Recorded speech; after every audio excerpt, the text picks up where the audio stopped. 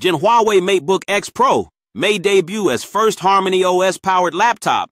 Huawei could be preparing a major software shift for its upcoming MateBook X Pro, with rumors suggesting it may run HarmonyOS instead of Windows. This would mark the first time Huawei's in-house operating system powers one of its premium laptops, breaking away from Windows.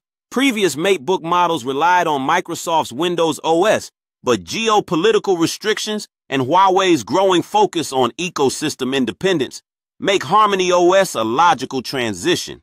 The move aligns with Huawei's broader strategy to expand HarmonyOS beyond smartphones and tablets into full-fledged computing devices.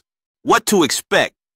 While specifications remain unconfirmed, industry insiders anticipate hardware upgrades including next-gen Intel or Huawei's own Kirin processors. The integration of HarmonyOS could enable deeper cross-device collaboration with Huawei phones, tablets,